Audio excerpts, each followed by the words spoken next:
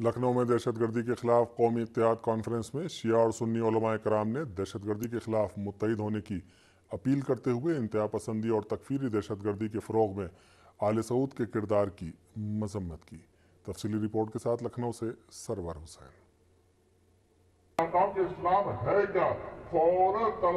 میں دہشت گردی کے خلاف قومی اتحاد کانفرنس کا اہتمام کیا گیا، جس میں تمام مذاہب کے علماء اور دانشوران قوم و ملت نے شرکت کرتے ہوئے عالمی دہشت گردی کی شدید الفاظ میں مذمت کی۔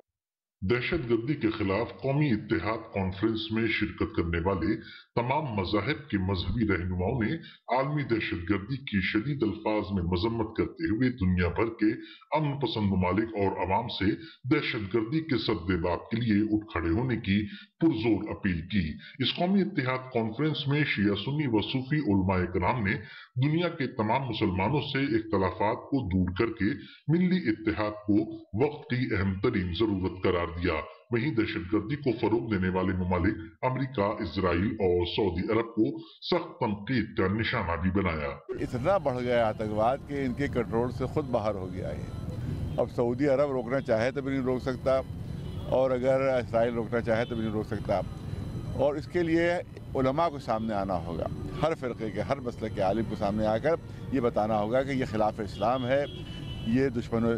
اسلام کے جو دشمن ہیں ان کی سازشیں ہیں۔ یزید جو چیز چاہ رہا تھا عالم اسلام میں، جو دہشت گردی پھیلا رہا تھا، وہی یزیدیت جو ہے اس وقت IS کی شکل میں، طالبان کی شکل میں، لشکر طیبہ کی شکل میں، جیش محمد کی شکل میں کھل کر سامنے آ گئی ہے۔ پوری دنیا کے اقوام جتنے اعتدال پسند، محبت پسند لوگ ہیں، ان